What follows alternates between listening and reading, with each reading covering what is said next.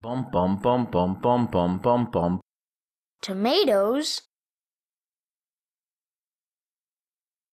Hello, welcome to video 4. What is array?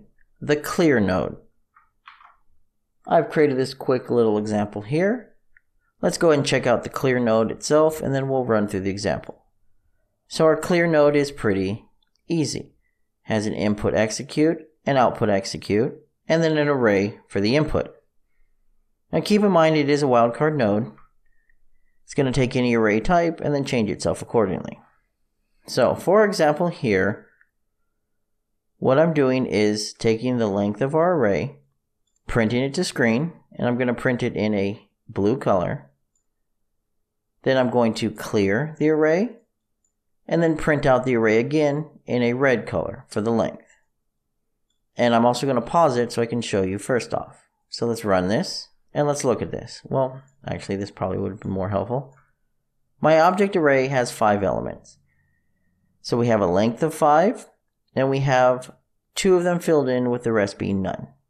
So if we go ahead and pause it after our first print string, and we look at our array, you can see we have 5 entries, 0 through 4 for our index. If I resume, after the clear, and we look at our array, the current value is now nothing. We have nothing in our array anymore. If we hit resume, you'll see we started with 5, and we ended with 0 for our print strings. And that's it. Clear node simply takes in an array and clears it out.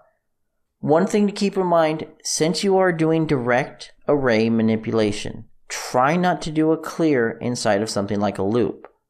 Your loop is going to look at your array when it starts and use the index. If you clear it out in the middle of it, its index is not going to be valid anymore and your loop is going to have an issue. So keep that in mind.